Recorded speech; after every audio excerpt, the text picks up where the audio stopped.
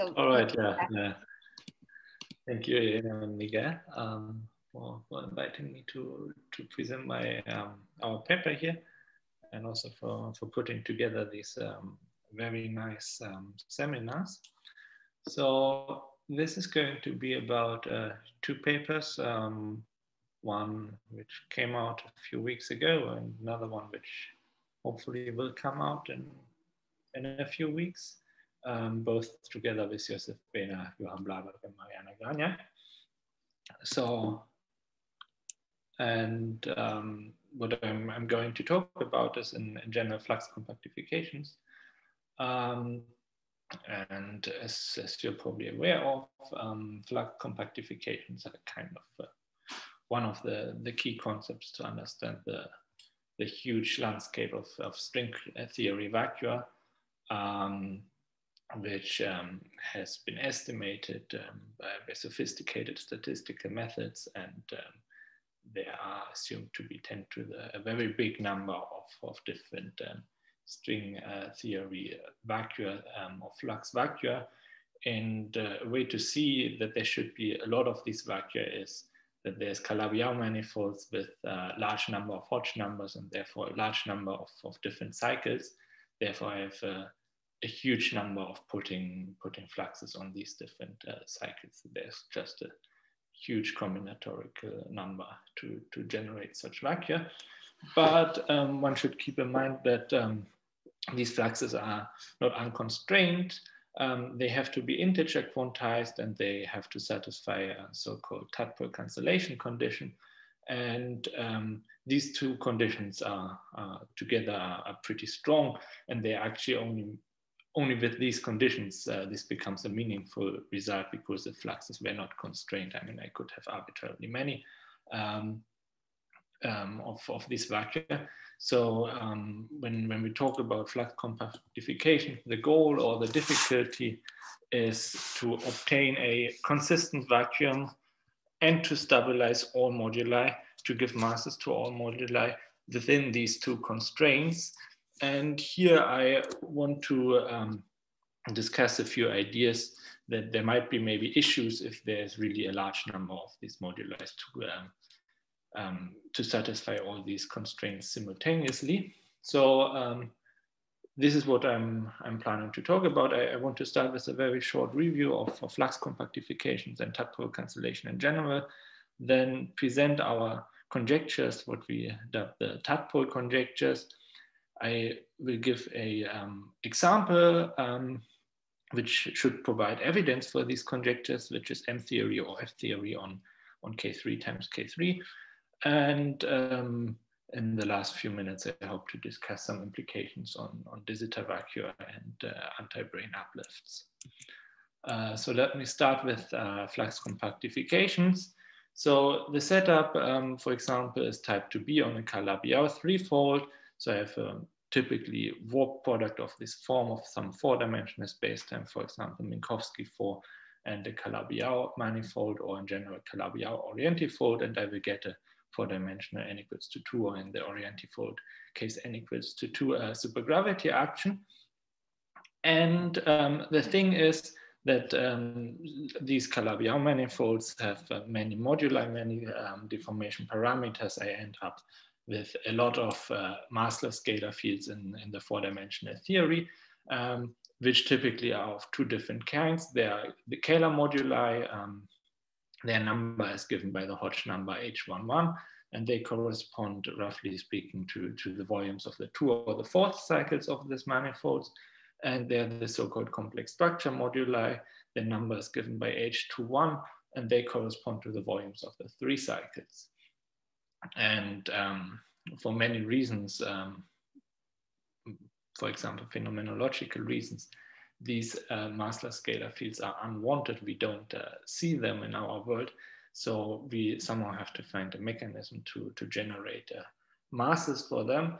And in type 2b string theory or supergravity, the nice situation is that I have three form fields, so I can give a vacuum expectation value to these three form fields on these topological three cycles of the manifolds. This is what I usually call fluxes. And activating these fluxes, giving some non-trivial VEF to these fields, will fix the sizes of the 3 cycles and will therefore provide masses for the complex structure moduli. So to be a bit more specific, so if I have some non-trivial F3 and H3, I can combine them in this G3. I have a kinetic term for this guy, and since the Hodge star depends on the Calabi-Yau metric, this will generate a potential for the moduli, or even a bit more specific in terms of n equals to 1 4-dimensional supergravity, I can write down a superpotential of the following form, which is G3 wedge, the holomorphic 3 form on that manifold. And then by taking the derivative with respect to the H21 complex structure moduli, I get F-term equations of the following form. And if I count equations and moduli, I see that I actually have exactly the same number of equations and moduli. So generically, I assume that this is stabilizing all my moduli. But of course, there's a technical difficulty here that this evaluating these F-term equations requires the knowledge of these period integrals, which in general can be quite difficult actually. And as I said, fluxes are not constrained. There's a so-called Tadpole cancellation conditions. If I look at the Bianchi identity of the 5-form field strength in type 2b, this is at the following form. So there can be sources for the 5-form or the 4-form gauge field, but I can also have sources coming from F3 and H3. And if I integrate it, I get the integral of F3 wedge H3, and this has to sum up together with all localized sources to 0. What can be localized sources? Localized sources can be, for example, D3 branes, O3 planes, and also D7 branes, O7 planes, but also world volume fluxes on the D7 branes. And to get a fluxes which are generically positive, I therefore need a negative contribution from these localized sources. So I want to put, for example, a certain number of O3 planes or a certain number of D7s and O7s.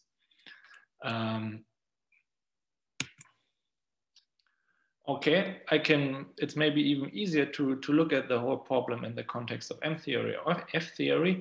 So if I consider F theory or M theory on a Calabi-Yau 4-fold, the situation, I can play a very similar game.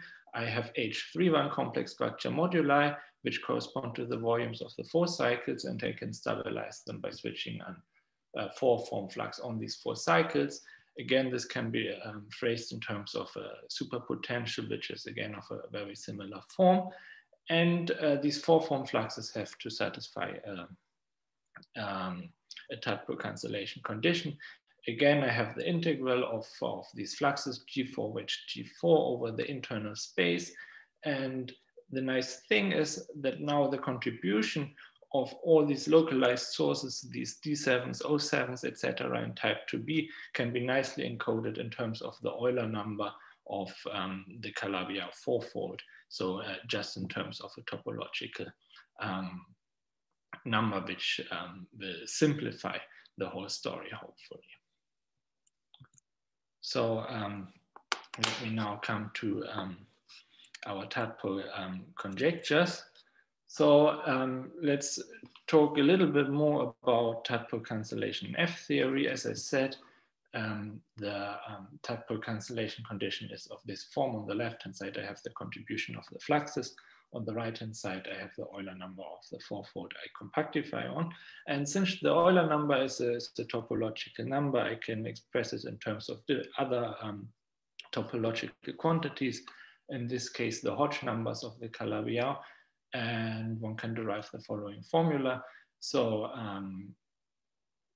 the Euler number is essentially given by sum of these Hodge numbers times 6, and there's also a constant piece. And since we're talking here about the stabilization of complex structure moduli, and in particular the stabilization of a large number of complex structure moduli, I'm mostly interested how does this Euler number, how does the right-hand side of this equation scale with the number of complex structure moduli. And if I take this and this together, one easily sees that this scales like a quarter of the number of complex structure moduli.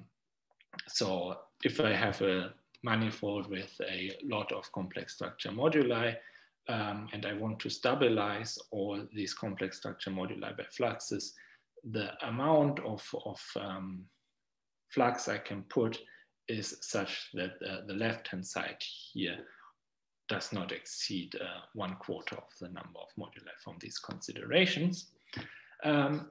And naively, one would say this is no problem. I just tune my fluxes to be as small as I want. But as I said in the beginning, these fluxes have to be integer quantized. Actually, the actual condition is slightly more subtle than I presented it here. But I think for the sake of the argument, that's okay. And since these fluxes are integer quantized, I can of course not tune them arbitrarily small. So the question we want to ask is how, so assuming I have fluxes which stabilize all moduli, how does this quantity scale with the number of H31, the number of moduli? So we know the scaling of the right-hand side, so it's, I think, a natural question to ask, what is the scaling of the left-hand side? You mean H4, right? Of course. I mean H31 actually, because H31 is... No, I mean your equation G, it's a minor point. You have written H upper 2, you mean H upper 4. Oh yeah, of course, yeah, sorry, yeah, I mean H4, yeah. That's actually because later on I will talk about K3 and then it will be H2. Exactly, yeah, thank you. Yeah, thanks for pointing that out, yeah. Clearly that's H4. Okay, and so these considerations led us to formulate the following conjecture, which we call the Tadpole conjecture. So assuming we have F theory on a Calabi-Yau fourfold or M theory on a Calabi-Yau fourfold, and later on at some point we might want to go to the F theory limit. And we're in a regime where we have a large number of complex structure moduli, so where H31 is a large number. And we assume we find a flux which stabilizes, integer flux which stabilizes all these moduli. And for the time being, we also want to assume that we are at a generic point of moduli space. So we have a smooth Calabi-Yau fourfold. And then we conjecture that the D3 charge, or in the case of M theory, the better to call it the M2 charge of these fluxes, satisfies a linear relation. So we assume that it scales linearly with the number of moduli. So this charge is always larger than alpha times the number of moduli, where alpha supposedly is a order 1 constant. And we also, when looking at examples, we found that for all examples, this constant seems to be larger than 1/3. So we also formulated a refined version where we conjecture that this alpha is always larger than 1/3. And if I just for a second go back to the previous slide, I mean, the right-hand side of this equation scales like 1/4 times the number of moduli. So clearly there's some critical behavior at alpha equals to 1/4. So if alpha is larger than 1/4, I probably would not expect a compactification satisfying these criteria at a large number of complex structure moduli. So, okay. Important for you. So you assume here that H11 is not also large, right? In that case, I could probably have a large enough tadpole if this conjecture is satisfied. So I think to formulate this conjecture as that, I don't really need to assume anything about H11, but of course, if I want to make the argument that the left-hand side is growing larger than the right-hand side with the number of moduli, for example, this alpha being larger than 1/3, and here I'm having a 1/4, then of course I only create tension if H11 is small. Of course, then eventually I will also need to stabilize these H11 moduli by, for example, non-perturbative effects, etc.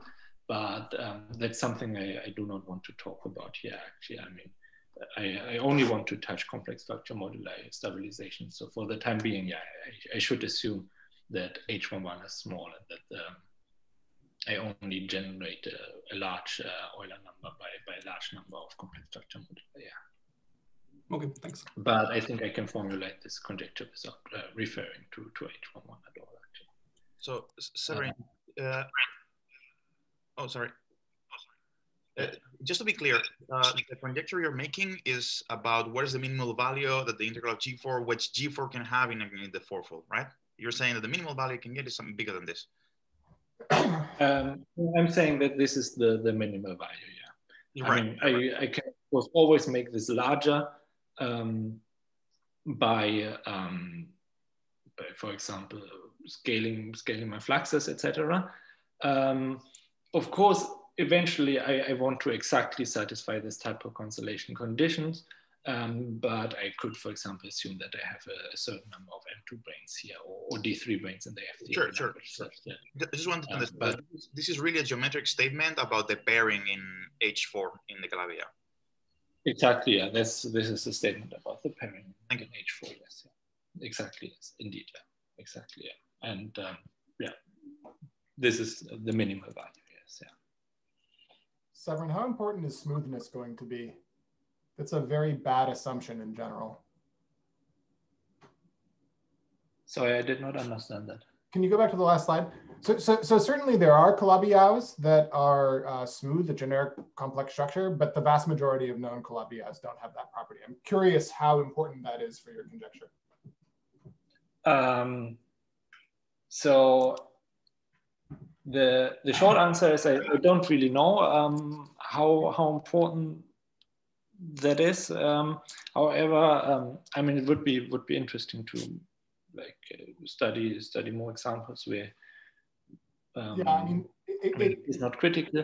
Yeah. But so the reason why I phrase it, because later on I want to talk about this example of K3 times K3. Sure. And there we specifically see that we can lower this charge of the fluxes a lot if we allow the manifolds to become singular. But if we demand them to remain smooth, we really see that we have a relation like this. So in this example, which we studied in detail, the smoothness actually was a critical component of these conditions. Yeah. But of course, I mean, it would be interesting to see. I mean, yeah, of course, in realistic examples and for realistic generic Calabi-Yau fourfolds, I mean, I expect some singularities, and would be interesting to see. I mean, if one can still formulate a similar statement or just a slightly milder form of the statement. I mean, it could be that there's a pretty natural map from the way that you use the smoothness in this case to something more general in the singular case, but I guess I'll have to see where exactly it enters. So thanks. Thank you. Okay, yeah, let's shortly compare this with the type 2b picture. So my H31 fourfold moduli in F theory, they become the H21 complex structure moduli of the threefold, the type 2b axodilaton, and also a certain number which we call N7 of D7 brane moduli.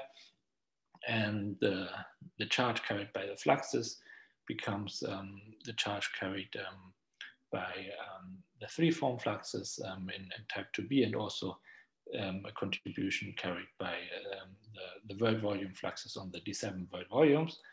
And the Euler number of the Calabi-Yau becomes the localized D3 charge of the D7 branes and O7 planes, which can be expressed in terms of their Euler numbers. So, and these considerations allow us to translate these conjectures in terms of type 2b quantities. So we can formulate a type 2b conjecture A. So assuming I have a type 2b on a Calabi-Yau threefold, and I have a large number of H21 complex structure moduli, and I stabilize all of them by fluxes G3, we again conjecture that the charge carried by these fluxes scales linearly with the number of moduli.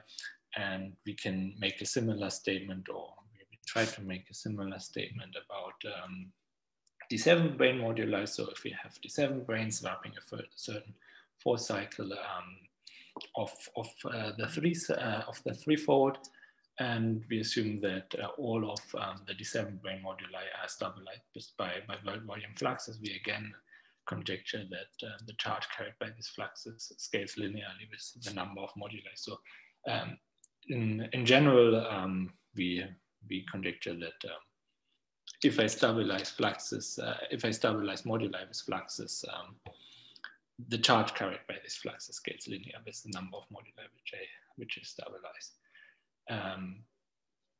Okay, let me just present a very few supporting examples from the literature. This is by no means a complete list. I mean, these are just few examples which seem to be compatible with our conjecture. So there's, for example, this paper by Colinocci, Denef, and Esola, where they consider F theory on a certain fourfold which has the CP3 as a base manifold, and this fourfold has a large number, namely the 3,878 of complex structure moduli, which corresponds to a pretty larch chi over 24.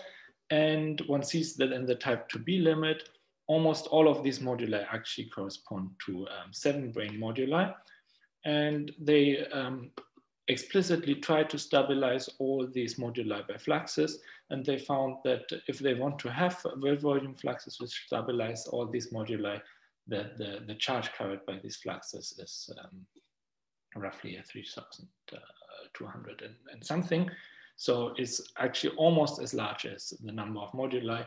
And in particular, it exceeds the localized charges which I have available. So one is actually not able to stabilize all these moduli within the Tadpole bound. A different paper I'd like to mention, where here it is about the complex structure moduli of a threefold.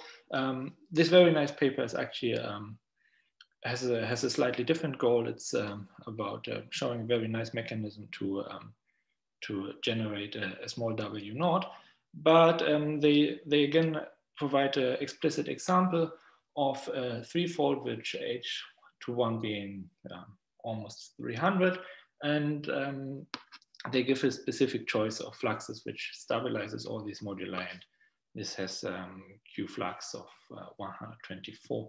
So again, this is slightly less than half the number of complex structure moduli.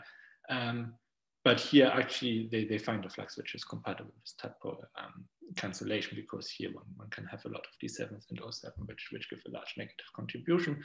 And also I think it was not their goal to really found a minimal Q flux. But again, I think this fits nicely with our conjecture. And then there was a very recent paper by Braun and Orlando where they studied moduli stabilization on the sextic, for example. This is 426 complex structure moduli, and they explicitly looked for fluxes which stabilize all moduli. And here they found something of this size. So this found fluxes of this size, which A is actually not compatible with Tadpole cancellation, and again is roughly 1/2 of the number of moduli. And I would now like to discuss another example, namely M theory on K3 times K3, where we can very explicitly search for really the minimal, for fluxes with a minimal charge. Can I have a question real quick? Yeah, sorry. Maybe, do you want to go first, Aaron? Or? Oh, yeah. Okay, I mean, so D7 moduli, like open string moduli, they should have a compact moduli space, no? Because you cannot move a brane, you know, like the moduli space of D3 branes is just a Calabi-Yau. So that's actually compact. So I would have expected that one should differentiate between non-compact moduli spaces that have runaway directions and open string moduli spaces that are compact. And then one would have expected that, I mean, the usual argument of why people don't worry about open string moduli is that they have a compact moduli space. So there's no runaway problem with them. So whatever, any effect whatsoever will always stabilize all those moduli. And then one has to worry about the non-compact moduli spaces. And presumably one can look at, like, you know, the mirror of the quintic just has one such complex structure modulus. Does this analysis differentiate between compact and non-compact sectors in the moduli space? Or am I wrong in saying the moduli space is compact for open string fields? Is that correct or not? I don't know, I'm not sure. I mean, we did not really explicitly differentiate between compact and non-compact moduli, even though I definitely agree. I mean, if I have a non-compact moduli space, I mean, I would never expect, for example, after it is the Tadpole to run away on that compact moduli space. So either it stays completely flat or it has a minimum somewhere, right? Sorry, the D7 brane moduli is not compact. What do you mean, Iran? I mean, isn't that the complex, in the F theory, for example, the moduli space of the elliptic degeneration is the D7 brane positions. So that's a complex, from the F theory perspective, it's complex moduli, it's not compact. That's what I'm saying, that if you look at the 2B perspective, there are two kinds of moduli spaces. No, I thought you said D7 brane is compact. It's not compact.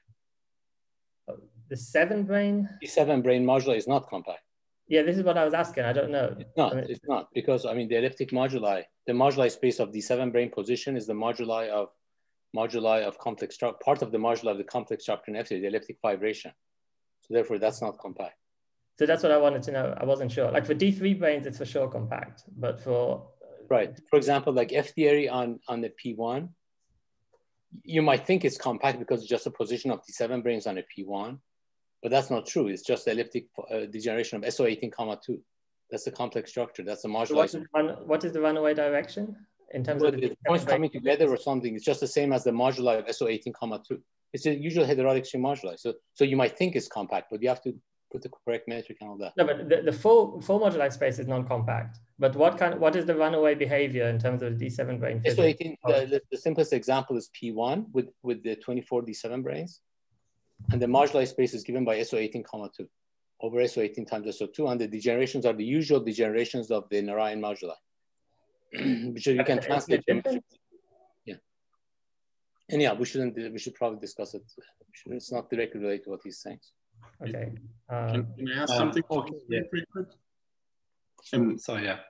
Originally, when you want to stabilize complex structure and you write down this equation, whatever, d omega equals 0, in principle, if I have a generic Calabi-Yau, I would have expected there is a generic function omega that could be including whatever large volume contribution, or large complex structure contributions, but non-perturbative corrections or who knows what.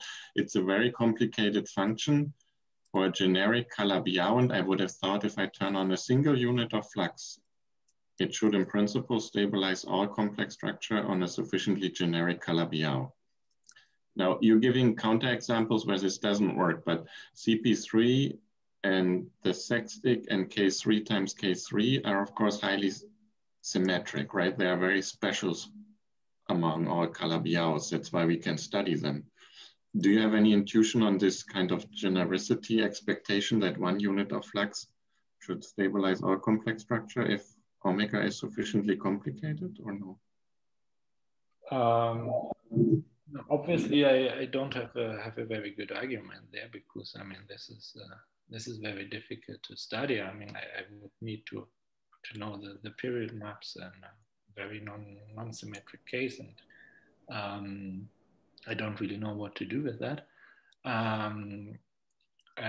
But I mean, I think as indicated by the examples, that even though I agree that if I just count equations and a number of variables, in principle, one flux is generating the right number of equations for the right number of variables. But it seems to be the case that this one flux probably does not necessarily give a consistent vacuum. Could I ask you a follow-up question on that? Sorry? So in our paper, what we did is to choose some fluxes such that some of the moduli are still massless, even with the inclusion of the fluxes at the perturbative level in the language of type 2A. And then those like massless fields will be stabilized by higher type 2A instanton corrections. And for example, I think that kind of thing should also happen for like general Calabi-Yau, because of the fact that if you go to higher degree type 2A instantons, those instantons will depend on most of the Keller moduli. So I think that's kind of what Tim is saying. And the examples that you have studied, like K3 and K3, have no genus 0 Gopu-Kuma alpha invariance, right? So that you cannot expect such a instanton correction stabilizing some of the massless fields. So I think it's going to be really interesting to actually study some real, more complicated generic Calabi-Yau in that like higher order instanton corrections could possibly stabilize some of the massless fields, but the MS will be quite small though. Yeah, no, I mean, this is certainly, I mean, kind of what I'm trying to hint at, that one somehow needs to study more complicated examples to see if something like this can possibly be true or not. I mean, if I remember correctly in your paper, I mean, you're trying to, I mean, you're working at the large complex structure point, and then you're stabilizing all but one modulus at fluxes. And I think you explicitly see that one has to choose fluxes in a certain way that a certain like mass matrix is non-degenerate. Yes, there was this moduli except for one, and I think this is then showing that you cannot choose these fluxes arbitrarily small. That was a particular example, but what you can also do is to choose some fluxes such that like many complex structure moduli are massless at the perturbative level. Although in that case, you've got to compute lots of Gopu-Kuma alpha invariants to ensure that the rest of the massless fields are stabilized. But often cases, it is possible. I see. Okay, cool. Okay, thank you. Yeah, let me maybe go on with the K3 times K3 example.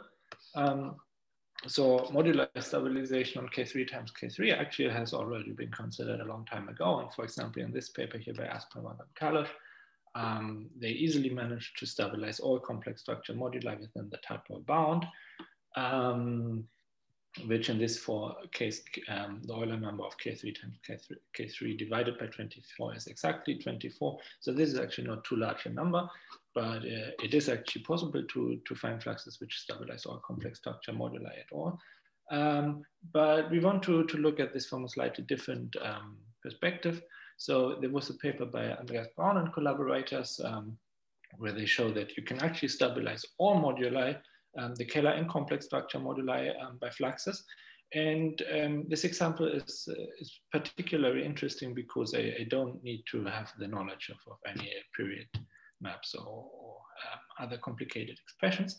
So here we would like to explicitly stabilize all moduli, so Kähler and complex structure moduli of K3 times K3 by fluxes. So we want to stabilize all moduli which we possibly can stabilize by fluxes. And it turns out that we want to do that at a generic point, a moduli space. So neither of the two K3 develops a singularity. And we want to find the optimal flux configuration such that the flux charge, the G4 wedge G4, becomes as small as possible. And we will we will use some computer search to find such optimal flux configurations.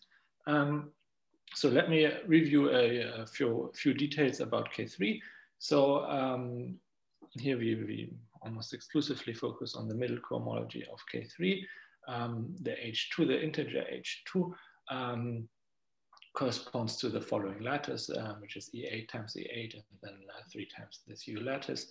So it gives even self-dual lattice, the unique even self-dual lattice of signature 3,19, which I try to denote by this lattice with the black dots here. And a pointer moduli space is given by specifying a choice of 3 self-dual 3 forms like omega 1 to 3, which corresponds to specifying a hyperkähler structure on that manifold.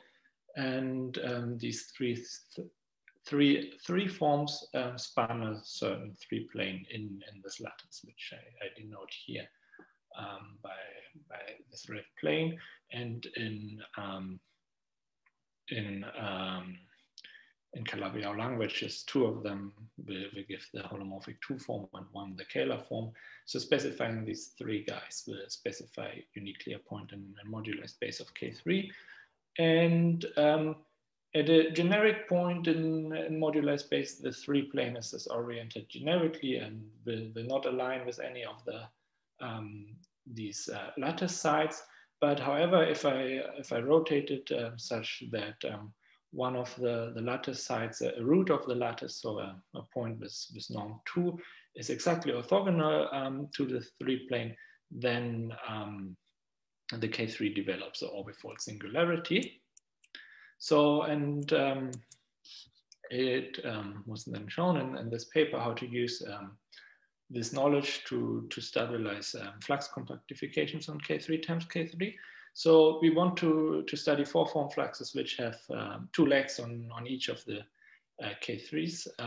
So if I choose a basis, an integer basis of the middle cohomology, I can expand the 4-form flux in this form. So oops, sorry. So so all fluxes are described in terms of a 22 by 22 dimensional integer matrix.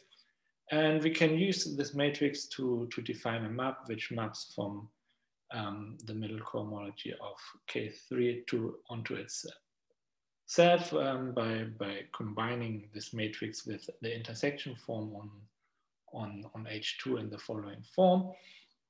And one easy thing which one can do from this map is to observe that the flux carried by the charge carried by the fluxes is just the trace of this matrix, or 1/2 the trace of this matrix.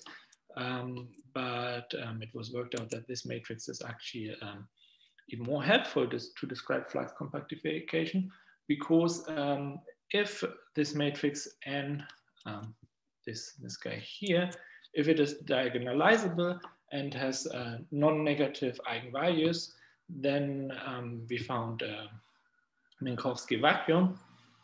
This again is actually showing us that not every generic flux configuration gives rise to actually a good consistent vacuum. So flux configurations have to satisfy certain conditions. Maybe this also goes back to Tim's question that even though maybe a generic simple flux configuration naively gives the right number of equations, not every flux configuration actually gives rise to a good vacuum.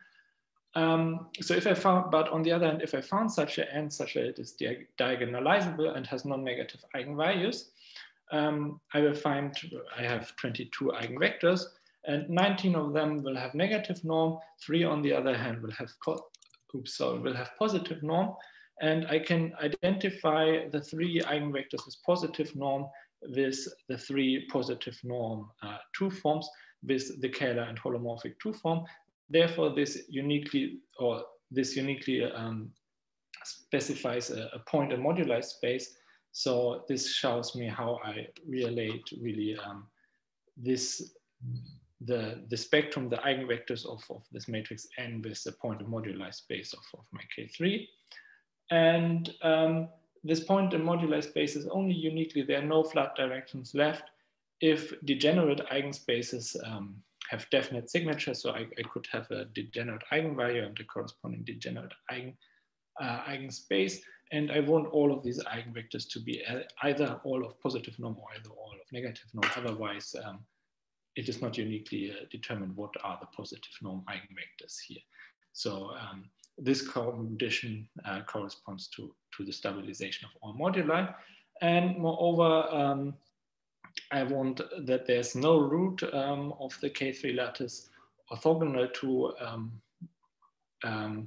these 3 positive norm eigenvectors. And in this case, I find that the K3 is smooth. so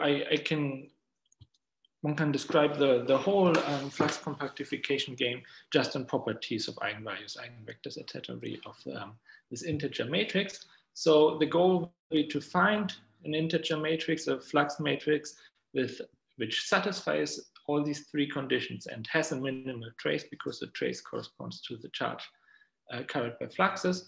And to do that, we use an evolutionary algorithm. So that's a very clever computer algorithm. Maybe let me be very brief here, because I feel I'm running a bit out of time. So this is a computer algorithm which kind of mimics biological evolution. I start with a population of, in this case, matrices, and I aim at optimizing a certain fitness function by doing operations which one borrows from biological evolution, like I mutate a certain matrix, then I cross it over with another matrix in my population, and eventually I will select these matrices which have the minimal fitness function, which are the fittest, so to say, and I repeat this process over and over again to find an optimal matrix in the end. So, and we implemented this approach for our problem using the Julia programming language. And here our population are these 22 by 22 flux matrices.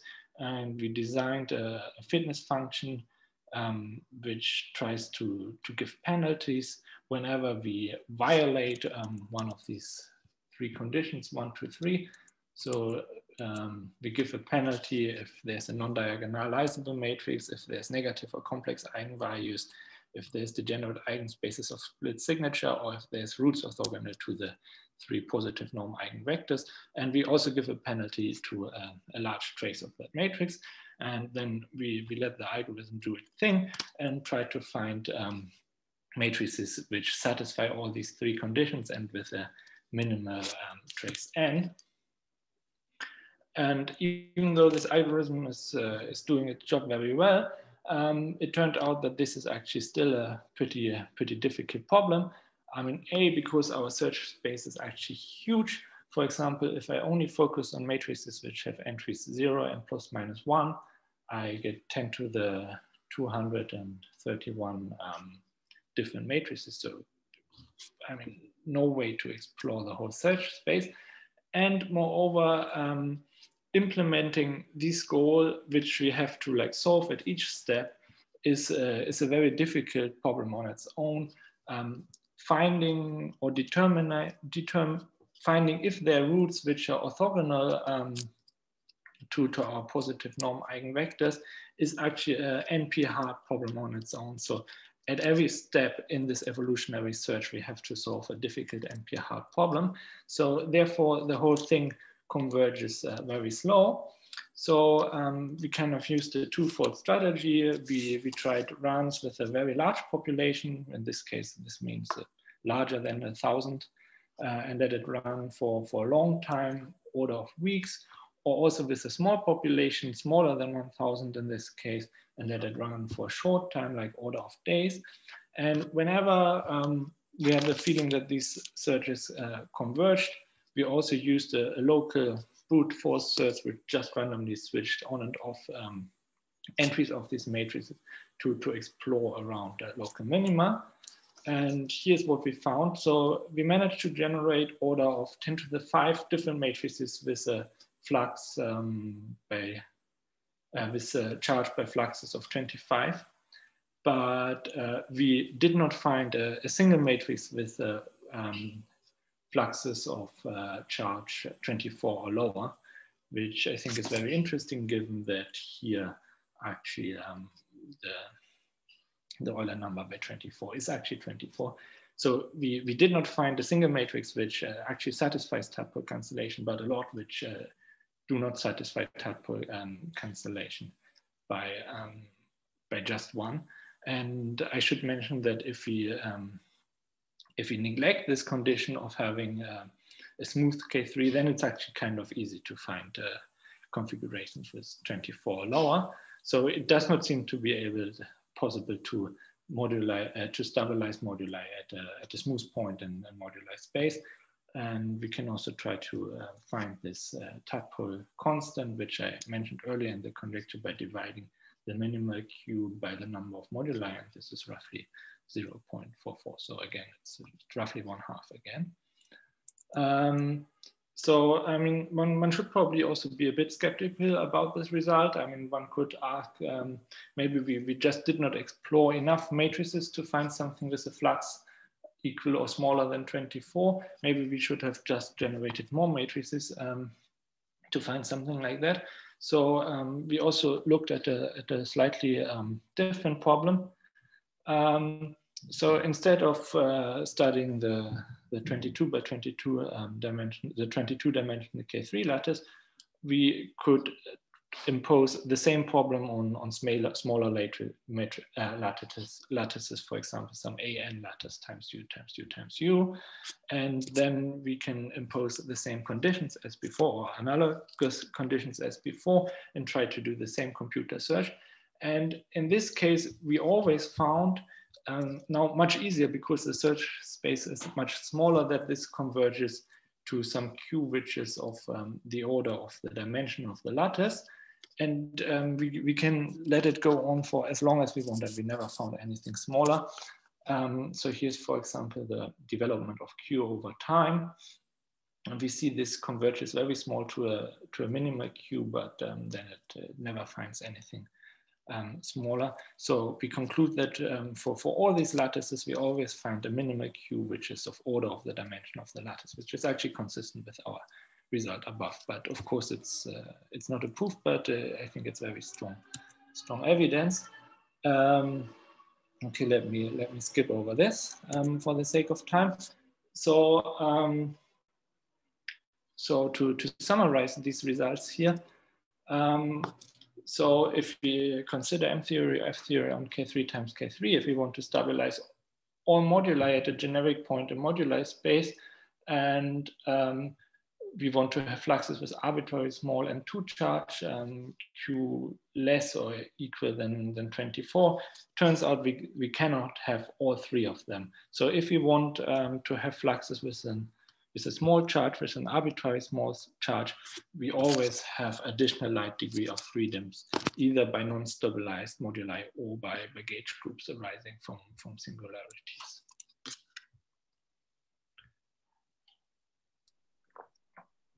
Okay, so let me finally talk briefly about de Sitter vacua. Let me be quick with that, because I'm running a little bit out of time. So as we discussed in an earlier paper, so I want to discuss anti-brane uplift on a warp deformed conifold, the Klebanov-Strassler throat, which is described by one complex structure modulus, the deformation parameter of the conifold, and this deformation parameter also goes into the warp factor on the Klebanov-Strassler solution. And the whole solution is stabilized by fluxes on the A and the B cycle of the conifold. And in these papers here, they computed the potential, the blue line, for this modulus, the deformation parameter of the Klebanov-Strassler throat, which in the end is parameterizing the length of the throat, and therefore the amount of hierarchy I have between the IR and the UV of the throat. And so if I add an anti-brane to this configuration, this anti-brane is also giving a contribution to the potential for this modulus S, because its energy is just the warp down energy density of the anti-brane. And since the warp factor depends on S, therefore also the energy density of the brane depends on S. So if I now add the potentials, the potential I showed you on the previous slide and the anti-brane potential, I get a situation like this. Depending on how much flux I have in the Klebanov-Strassler throat, I either obtain a stable de Sitter minimum, or if they have not enough flux, I actually obtain a runaway behavior. And we tried to evaluate this bound, and we found that square root G string times S times M, where M is the number of fluxes, has to be larger than a certain number. In this case, we determined it for one anti-brane to be 6.8.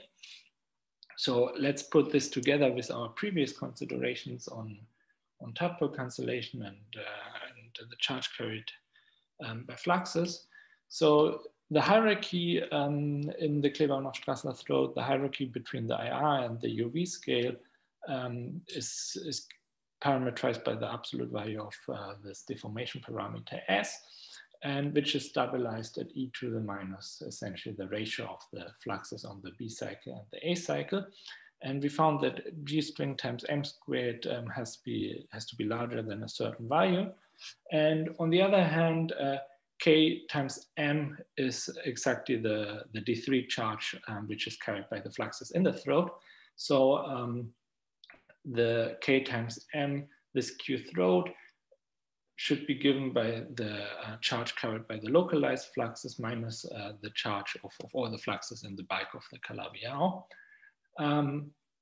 So I can try to bound this hierarchy using using these two equations. So the logarithm of the UV divided by the IR scale scales like M times K divided by G string M squared by just taking this guy from up here.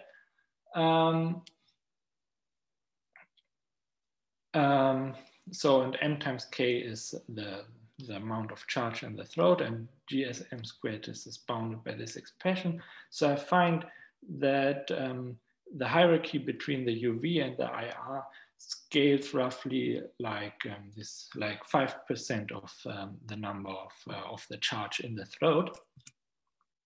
So, for example, if I take KKT example and I want a hierarchy of, say, 10 to the minus 10, this translates to having a charge of roughly 500 in the throat. So I need at least 500 localized D3 charges to accommodate for that many fluxes. So I generically need a large number of moduli. So if I apply our tadpole cancellation condition, our tadpole conjecture to this situation, now in the language of F theory, this Q throat is then the localized charges given by the Euler number of the fourfold minus all the fluxes I have in the bulk to stabilize bulk moduli. And using our conjecture, we find that this is 1/4 minus alpha times the number of bulk moduli. And again, if this alpha is smaller than 1/4, I would not expect to find a large Q throat to accommodate for a large hierarchy. So if this conjecture is true and this alpha is smaller, so this should be, if alpha is larger than 1/4, which is consistent with all our examples, I would not find enough fluxes to accommodate a large hierarchy in the Klebanov-Strassler throat as I needed for KKLT anti-brain uplift. So let me maybe quickly summarize. So we formulated this tadpole conjecture, which roughly states that the flux needed to stabilize a certain number of n moduli scales linearly with the number of moduli. And if true, this provides a serious challenge for F theory vacuum with many moduli and also for anti-brain uplift in long warp throats. Obviously, as we already briefly discussed, I mean, there's a lot of open questions. I mean, there's a question, what happens if I allow for a certain number of singularities, and in realistic models, I definitely would allow for a certain number of singularities. Can I mildden the bound by that conjecture? Can I generate more generic examples for less symmetric, less specific Calabi-Yaus? And maybe even is it possible to formulate certain analytic arguments? Thank you very much. Okay,